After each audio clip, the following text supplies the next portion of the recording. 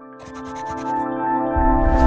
guys, welcome back to another episode of What's in the Night Sky for September 2020, and it's a bit of a transition month as we say goodbye to the summer constellations and we welcome the return of the winter constellations. But coming up this month we have the end of Milky Way core season, we have the beginning of Aurora Borealis season, we welcome Orion back to the night sky, there is an occultation of Mars by the moon, and we also have the spring equinox or the fall equinox if you're in the southern hemisphere. But before we deep dive into all of that and more, a quick message from the sponsors of today's video, Skillshare. Skillshare is an online learning community for creatives where millions come together to take the next step in their creative journey. There are thousands of inspiring classes covering a huge range of creative topics such as graphic design, photography, videography, freelancing and more. I'm sure many of you watching this video will appreciate Ian Norman's class on nightscapes, an incredible introduction to all things landscape astrophotography, or how about James Manning's astronomy for starscapes, which will help you make sense of the night sky and plan your astrophotographs with ease. I've been using Skillshare for just over a year now and I've used it for all sorts of stuff. There are lots of good classes on freelancing and running a business,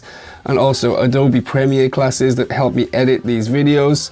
Premium members get access to all of those courses and you can try as many as you like. And if you want to join along, just follow the link in the video description and you get 2 months completely free of Skillshare Premium.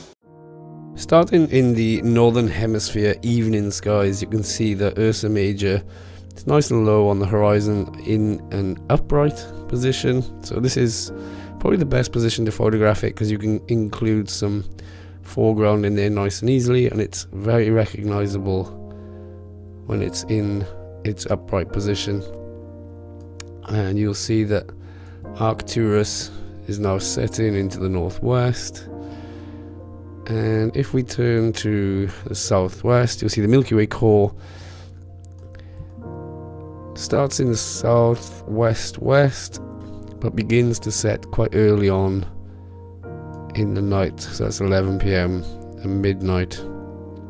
And Jupiter and Saturn still just to the left of the Milky Way core.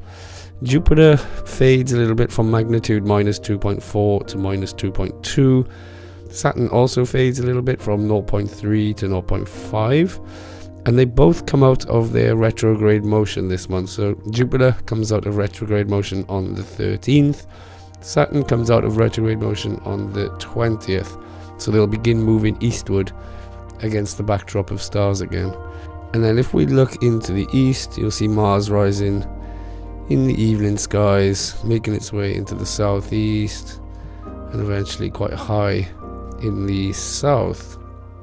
And Mars actually gets quite brighter, so it goes from -1.8 to -2.5, and Mars actually goes into retrograde motion this month. So as of September the 10th, Mars will begin moving westward against the backdrop of stars. So if I just zoom in and go back to the start of the month, you can see Mars is moving eastward compared to the stars, and then on the 10th it stays sort of stationary when it reaches opposition and then starts to move westward against the backdrop of stars, and it will continue its retrograde motion until November the 16th. So if you wanted to try and document the loop of the retrograde motion, you'd have to continue shooting beyond to November the 16th. And then turning into the eastern skies in the morning, you'll see the return of Orion into the morning skies, and eventually Sirius makes it into the southeast, and you've got the full winter circle asterism of stars returning to the morning skies.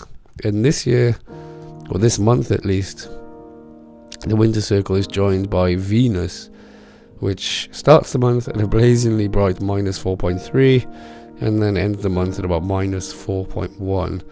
But Venus will continue dipping closer to the sun and rising later every morning. But at the start of the month, in the east and the southeast, you've got the winter circle and Venus, so lots of bright stars and bright objects there in the morning skies. And then in the southern hemisphere evening skies facing south, you'll see that the large and small Magellanic Cloud spend the evening rising higher and higher and higher, and you'll notice the Carina Nebula and the Crux and the Coalsack Nebula are all dipping down to the horizon. And if I zoom out, you'll see that the Milky Way core starts the evening quite high, and there's a good opportunity there for a Milky Way arch panorama, because it's nice and low on the horizon, so facing sort of west-northwest, you can get a nice little panorama there. But as the night goes on, the Milky Way core gets almost parallel with the horizon, and then begins to set in the southwest-west.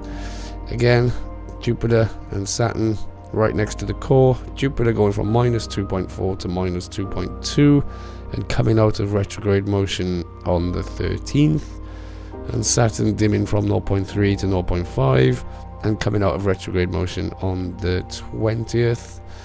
And then if we look higher in the sky, we see Mars nice and high. Mars getting brighter this month, going from -1.8 to -2.5, and it reaches opposition on the 13th. But it begins its retrograde motion on the 10th, so it will start moving westward against the backdrop of stars. And then swinging over to the east, again, similar story to the northern hemisphere. You'll see the winter circle rising into the east, but of course upside down compared to what we're used to in the northern hemisphere. And again, there's another opportunity for the Milky Way arch, this time facing east. You've got Sirius at the apex of the arch, the Carina Nebula, the Crux, the Vela region of the Milky Way as well, really good hydrogen alpha emission region. And then in the northeast you've got the winter circle then, with Venus rising into the northeast, shining at a bright -4.3 at the start of the month, and then -4.1 at the end of the month.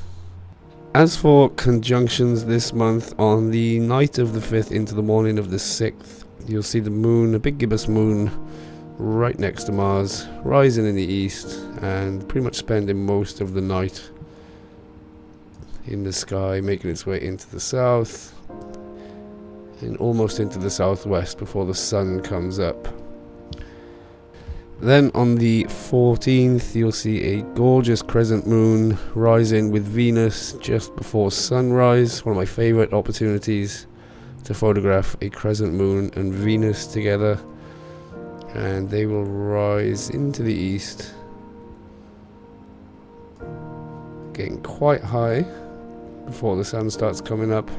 And then on the evening of the 24th, the moon will be right next to Jupiter and Saturn, and of course the Milky Way core, and they will be setting in the southwest between 10 and midnight.